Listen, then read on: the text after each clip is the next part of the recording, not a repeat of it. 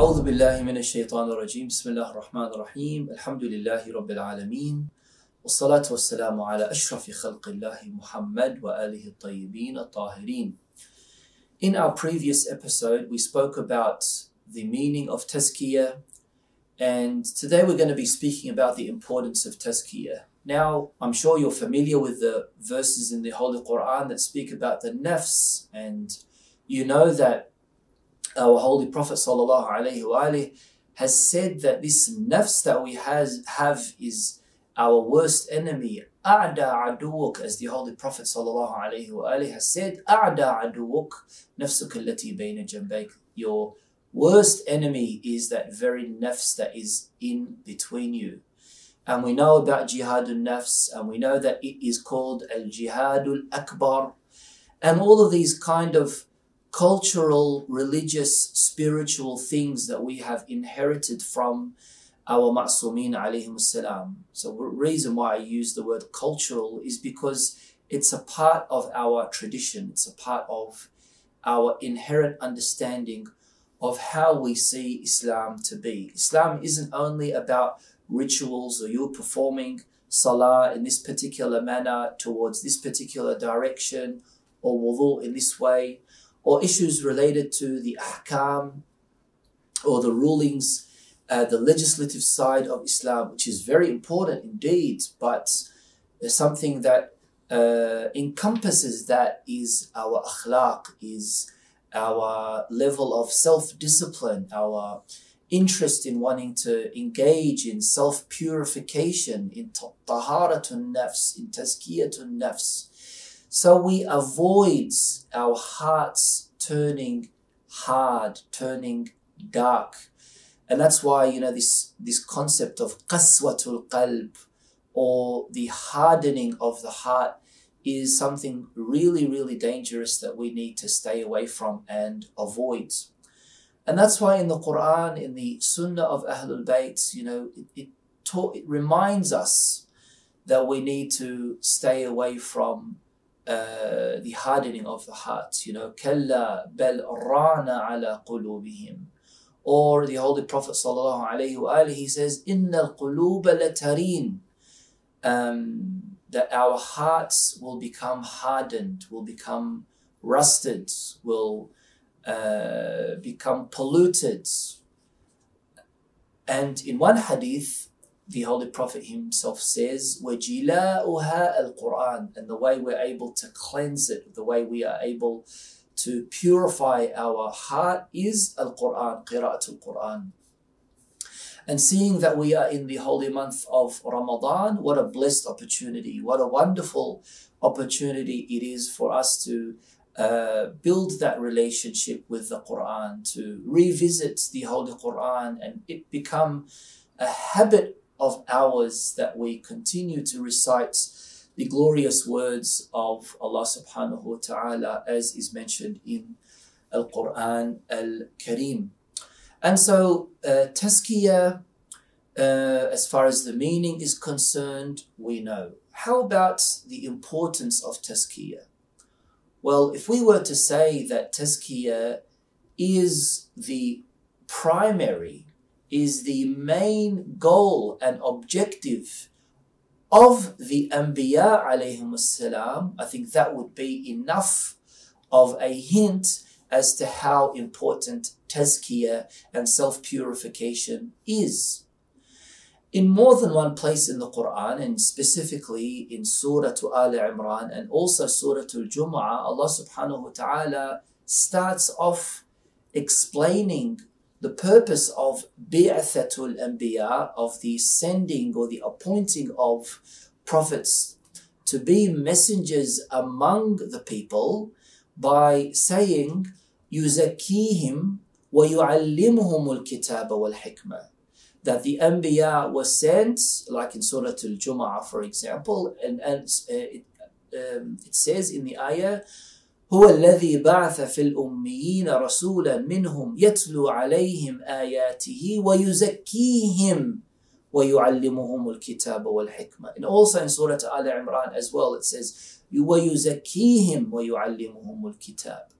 And so even before the teaching of Al-Kitab and Al-Hikmah, the Anbiya are going to be focusing on Al-Tazkiyah, on instructing the people, on giving them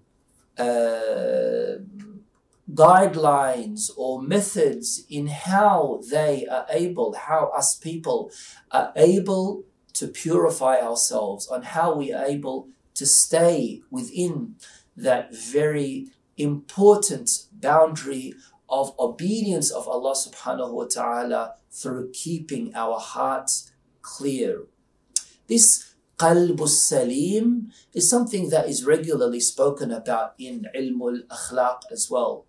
And so these kind of subjects, these topics, they refer back to these ulum, some of these certain sciences that deal with these issues, ilm al-akhlaq, ilm al-irfan, even with Sufis, they have this important of tazkiyah, tahliyah, takhliyah. Not to say that, we are void of this, in the own teachings of Ahlul Bayt alayhimus salam, but it's something that is extended in many different areas of our religious heritage and teaching. Now, if we were to understand it in this particular way, that the objective, the primary goal, the main objective of the sending of prophets is to teach people how to keep themselves, keep their nafs pure. And of course, there's a lot of evidence that points to that. We understand that we're able to look into this through the importance of ilmul akhlaq. Now, why is it that the Holy Prophet ﷺ has said, إِنَّمَا بُعِثْتُ لِأُتَمِّمْ مَكَارِمْ الْأَخْلَاقِ? The one purpose as to why it is, the main reason as to why it is that I was sent, was for the purpose of perfecting the levels of akhlaq, or the qualities of morality and akhlaq. Now, we know, if we want to be honest to ourselves, how devastating our society is, how really difficult it is to find someone who really is pure, really is genuine, really stays away from sin or debauchery or moral corruptment and things like that. And we know within our own community how we all suffer from these kind of issues and problems. They might be internal, they might be external. External in the sense of backbiting and gossiping and deceiving and betrayal and abuse and oppression. Internal as far as hypocrisy, double standard, all these other kind of jealousy, envy, all these other, if we could say, akhlaqi vices, akhlaqi sins that we are able to see, and all of us are somehow affected by it. At the same time, we can't say that we are immune from not falling into these issues. Why am I so confident to say that, oh yeah, no, you know what, I don't have none of these issues and none of these problems? That itself is ghurur. It's me having that level of pride, and that itself is a sin. That itself is far away from self-purification. So somehow we all are at guilt in, of course, having some kind of fault within ourselves, which that itself is what we need to be focusing on. And just imagine, my dear brothers and sisters, how good the world would be if each and every one of us were obsessed only with ourselves, were concerned only with what it is that we are doing. How good will our families become? How good would our relationship become between husband and wife, between parents and children, between siblings, between colleagues at work, between people in a community? The one major problem that we see couples falling into, filing for divorce and things like that, is the most regular sentence that we always hear is lack of communication. No communication. How could that be?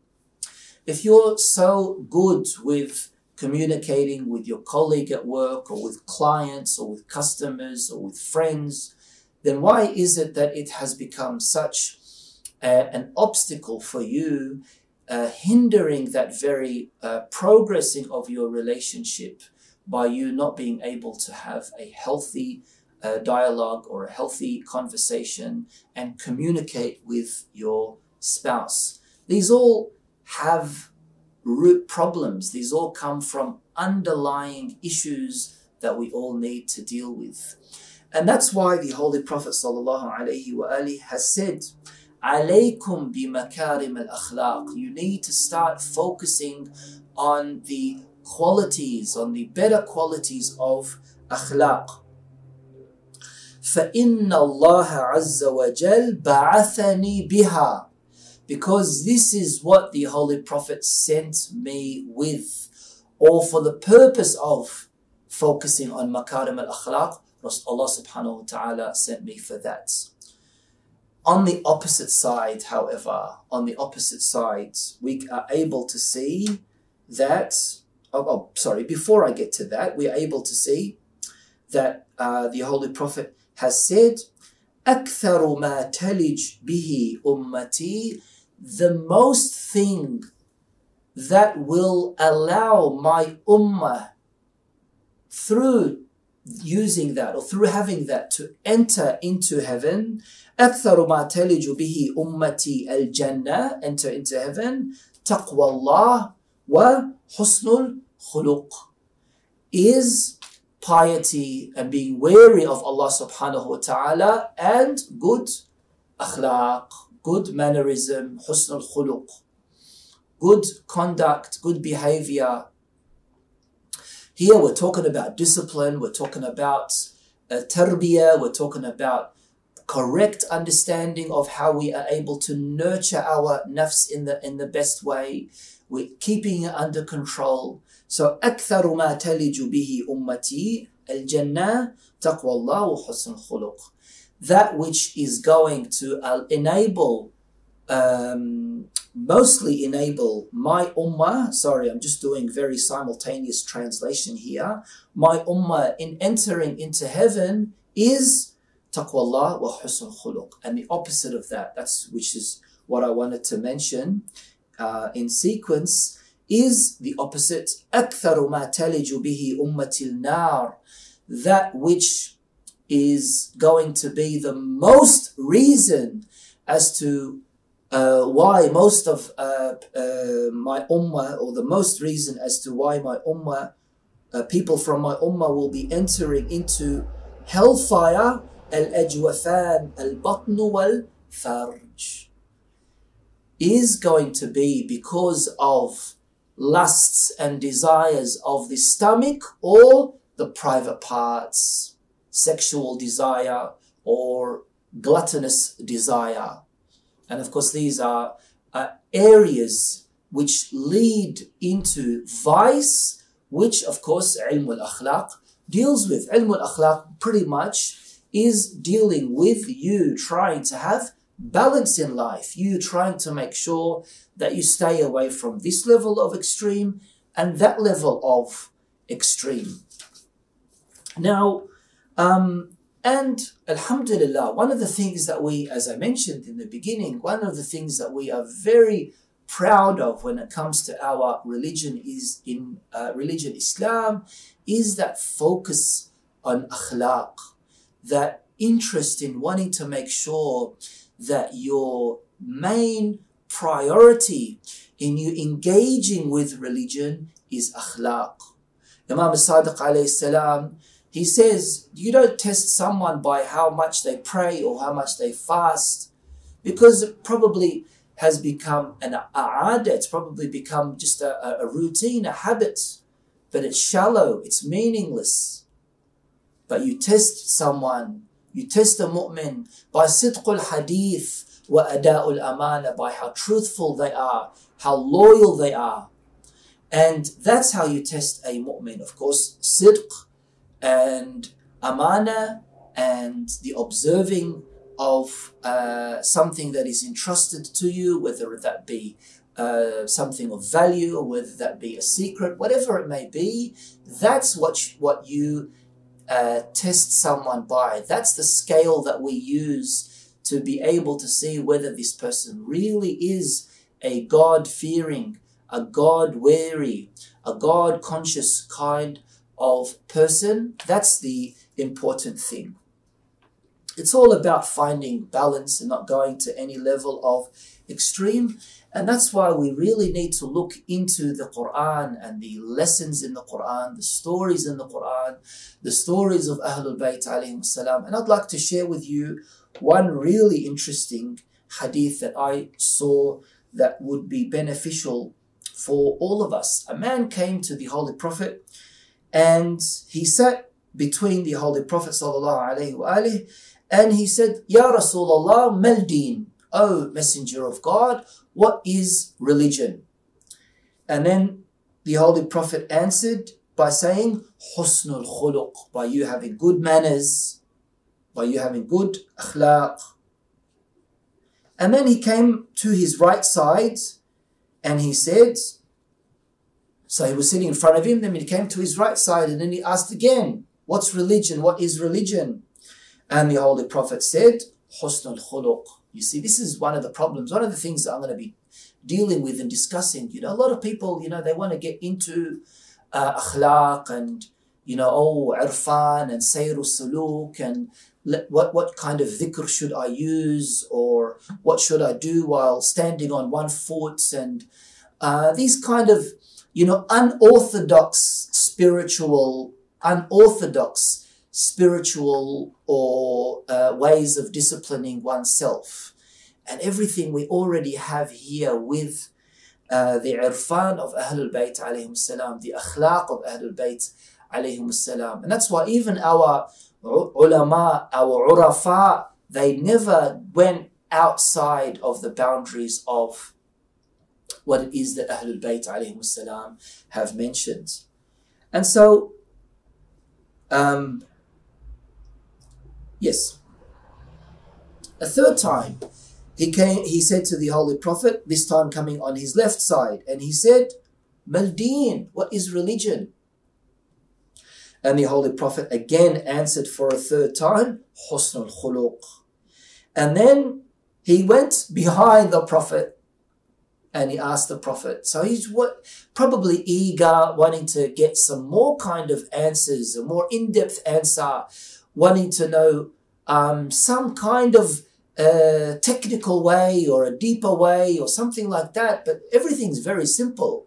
You know, someone came to the late Imam Khomeini rahimahullah and asked him, okay, you know, what's the best thing for me to start with spiritual wayfaring and excelling in my spiritual side and things like that? He said, like, even other urafa, ulama, maraji', who, like marhum Sheikh Bahajat rahmatullahi alayhi, the grand marja as well, said, you know, something simple, as simple as Quran, simple as Risala Amaliya, the book of laws of your marja' taqleed, simple as Quran and Mafatihul Jinan. These are simple things that if you adhere to, that itself is really, really a big struggle. That itself will occupy your whole life.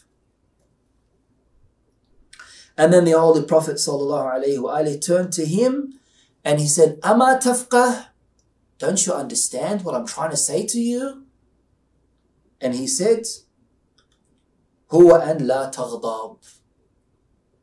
And that is that you don't get angry as well. So, of course, you know, entering into this whole issue of akhlaq and virtues and vices and answering of how we are able to deal with these things. The Holy Prophet ﷺ said, Husnul khuluq, Husnul khuluq, Husnul khuluq 3 times. And then, of course, he said, don't you understand? It's all about you disciplining yourself, not getting angry, for example. That's the, for example, first step into you understanding what Husnul khuluq means.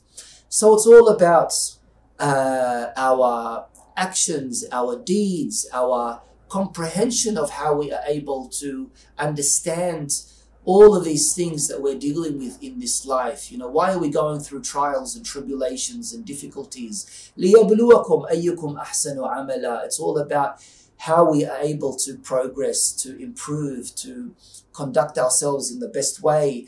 It's about gaining that happiness, that tranquility, understanding the difference between reward and punishment, between heaven and hell, good and bad, and how we can find that balance in order for us to improve ourselves on all these levels, combating against ourselves, making sure we suppress those wrong things, those bad things, those whimsical desires that we might have in ourselves for the purpose of gaining that proximity and closeness to Allah subhanahu wa ta'ala. Inshallah, we will continue on in our next episode. Walhamdulillahi Rabbil Alameen. Wa salatu wassalamu ala Sayyidina Muhammad wa alihi tahirin.